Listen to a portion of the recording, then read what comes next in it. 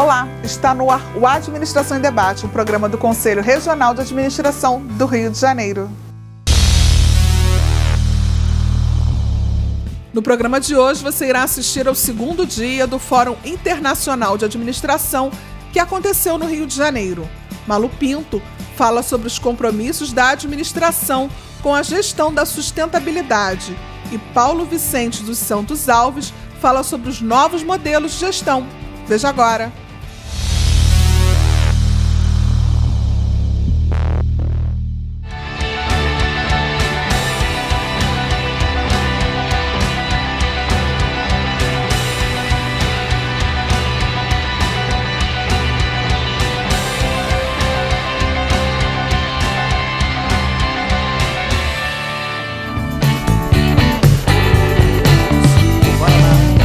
No terceiro painel do Fórum Internacional de Administração, Malu Pinto falou sobre a integração dos elementos econômicos, sociais e ambientais como forma de sobrevivência das organizações e do planeta.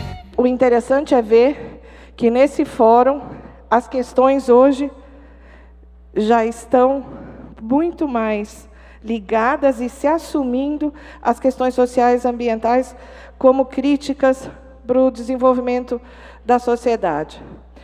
E aqui, gente, a foto é confusa. Quando eu mandei a apresentação, eles falaram assim, nossa, mas eles não vão entender nada. Mas não dá para entender mesmo. O que eu queria mostrar era essa confusão. Essa confusão que mostra que mais e mais se caminha para um mundo onde a interdependência já é uma realidade. Não dá para mais para a gente estar olhando para caixinhas separadas, seja na gestão dentro da organização, seja quando a gente está analisando o mundo, olhando para as tendências, ou no nosso próprio dia a dia. O que é uma interdependência no nosso próprio dia a dia?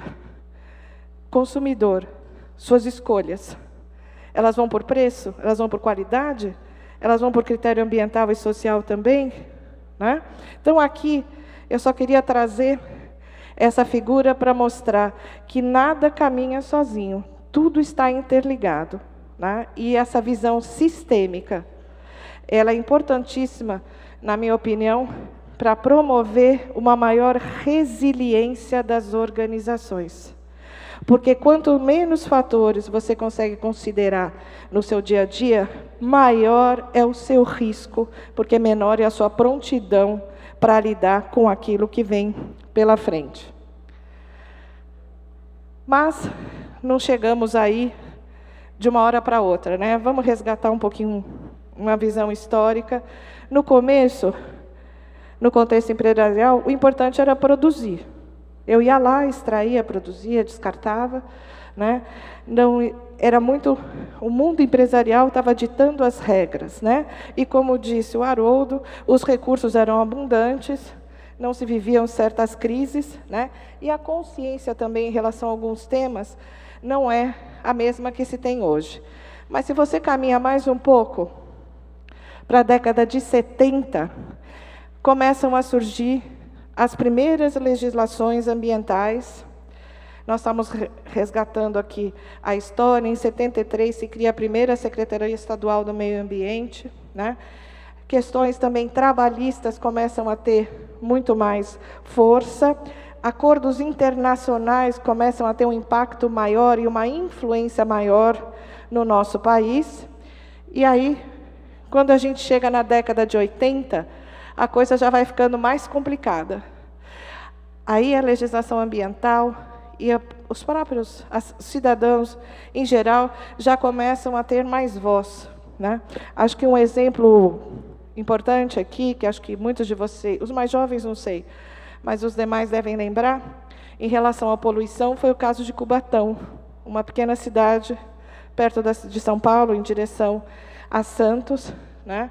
Onde naquela época houve uma mudança drástica em função da indústria lá, em relação a recursos naturais, a poluição com impactos na saúde dos habitantes daquela região, impactos muito negativos, e que isso até disparou a criação de um primeiro plano de combate à poluição no Brasil de uma forma mais compartilhada, onde estava o poder público, a sociedade civil, a própria empresa e outros stakeholders. E quando a gente caminha mais um pouco para a década de 90, o debate fica ainda mais difícil. Enquanto empresa, na década de 90, começam a falar para mim que eu tenho que olhar públicos de relacionamento. Poxa vida, eu já cuido do funcionário, do cliente, agora eu vou ter que olhar esses públicos de relacionamento, vou ter que me submeter a certificações, olhar padrões internacionais e tentar me adequar a eles. Puxa vida, já tinha bastante aqui, né? Precisava complicar mais. Além disso, ainda trazem ciclo de vida. A gestão vai ficando mais simples ou mais complexa, gente? Complexa. Alto impacto na administração, processo decisório. Se eu tinha que decidir no começo, baseado aqui, depois eu aprendi até um pouco disso, aprendi isso, e de repente estão me cobrando tudo isso. Quem eu vou contratar? Como é que eu vou formar essas pessoas? E pensando que essa empresa caminha para o mundo onde a sociedade começa a ter uma outra influência dentro da organização. E aí, gente, a palavra inovação começa a fazer diferença. Não basta você ter melhorias incrementais. Para o nível de demanda que você tem desse contexto social, você começa a ter que trabalhar muito com inovação, disruptivas algumas vezes. Entra a questão do ecodesign, a cadeia de valor. Além de eu olhar para os públicos, além de eu ser responsável por aquilo que eu faço diretamente, agora ainda tenho que ver como que o meu fornecedor faz e o fornecedor do meu fornecedor. É mais ampliação de responsabilidade que demanda uma governança muito diferenciada.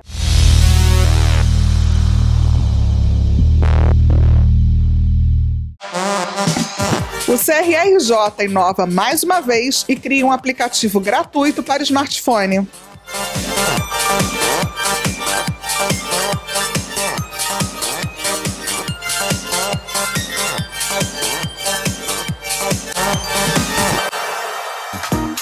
Para acessar é muito fácil, basta realizar download do aplicativo disponível para Android e iPhone. Ao acessar o aplicativo pela primeira vez, você será direcionado para o menu institucional, onde encontrará informações sobre o conselho, casas do administrador, contato por e-mail e telefone.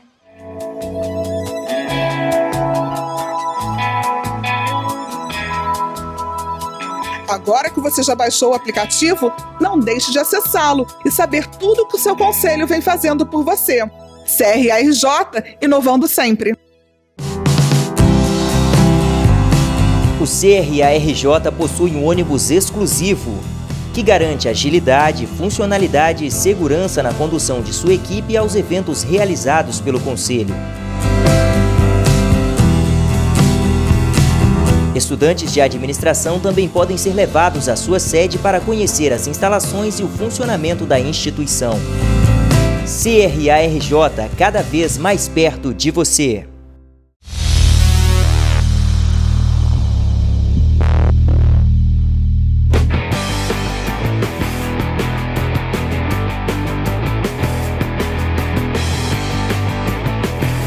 Dentre as muitas novidades que o CRA-RJ trouxe aqui para o 14º Fórum Internacional de Administração, está a robô Gildinha.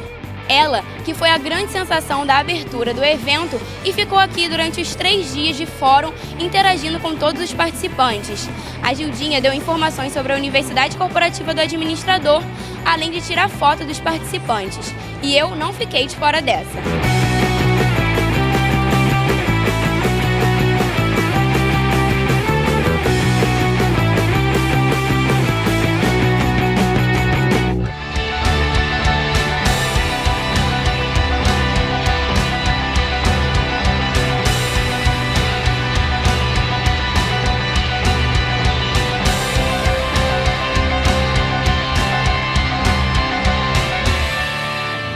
Olá, estamos aqui no 14º Fórum Internacional de Administração com o professor da Fundação Dom Cabral, Paulo Vicente, que vai falar sobre novos modelos de gestão. Tudo bem, Paulo? Tudo bem. Tudo bom. Paulo, como é que está o cenário nacional? Como é que está o cenário quanto a essa questão de inovação, de novos modelos de gestão, de reinvenção? Bom, a crise que está se configurando no mercado nacional está forçando as organizações a repensarem modelos de gestão, tanto no nível de incorporação de novas tecnologias, como robotização, telemática, mas também como dispersão geográfica, trabalhar com modelos mais dispersos geograficamente, small office, home office, internacionalização, mudança de paradigmas em termos organizacionais internos. Ou seja, a crise tem um lado oportunidade, a crise tem um lado terapêutico, de forçar as organizações a pensarem fora da caixa, até porque em alguns casos a caixa evapora.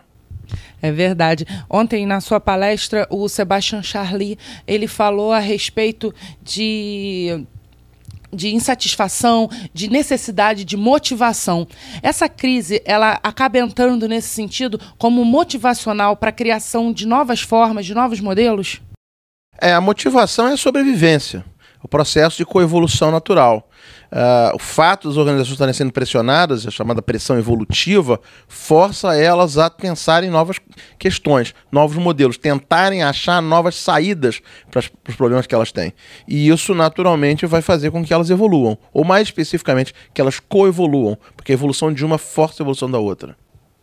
E para os administradores, é uma grande oportunidade de reinventar a profissão, de reafirmar a importância da profissão para a sociedade, Paulo? Sim, na medida em que você esgota os modelos produtivos, e aí profissões de produção especificamente começam a ser incapazes de avançar os modelos de gestão, você obrigatoriamente tem que lidar com administradores. Os administradores têm que pensar estrategicamente e serem capazes de reinventar as organizações para conseguir fazer a superação da crise. Nesse sentido, você precisa de um administrador e de um estrategista. O empreendedorismo individual, também entra nesse sentido? Também entra nesse novo modelo de gestão de reinvenção? O empreendedorismo individual é o sujeito que toma mais risco. É o sujeito que está aceitando uma capacidade de incorporar risco, seja por inovação, ou seja por novo modelo de gestão, propriamente dito, e ele aceita isso. Muitos deles fracassam, mas aqueles que sobrevivem constroem novos paradigmas e, naturalmente, são copiados. Mais uma vez, o processo de coevolução. Uma mutação, uma inovação acaba sendo copiada e ela se reproduz no ambiente. É uma questão de aceitar os riscos. Exatamente, você tem que aceitar os riscos. E o empreendedor individual, principalmente o mais jovem, está mais tolerante a esse risco. Ele tem mais capacidade de aceitar risco. Enquanto a pessoa que já está dentro de uma profissão, já está dentro de uma empresa, já tem mais idade, é muito mais difícil. A aversão ao risco dessa pessoa é muito maior. Então ela geralmente vai fazer inovação de intraempreendedorismo. Para os estudantes, você acha que é um momento deles pensarem de uma forma diferente, não daquela forma de chegar à grande empresa, mas de tentar, por outros meios, chegar ao ápice, chegar ao topo? Isso depende do perfil do indivíduo, né? Tem gente que tem perfil de trabalhar para outros, e tem gente que tem perfil de trabalhar para si mesmo e não consegue trabalhar para outros. Então, acho que assim, não tem uma regra geral. Depende muito do perfil individual de cada aluno. E aí tem uma jornada de autodescobrimento, de autoconhecimento, que eu sempre recomendo o cara testar coisas novas. Quando você está entre os 20 e os 30 anos, é uma época que você pode testar, você pode arriscar. Se der errado alguma coisa, você tem como se refazer a sua vida relativamente rápido. Não vai ser depois que você vai fazer isso. É verdade. Paulo, muito obrigada pela sua entrevista. Muito obrigada por estar aqui no FIA com a gente. Muito obrigado a vocês.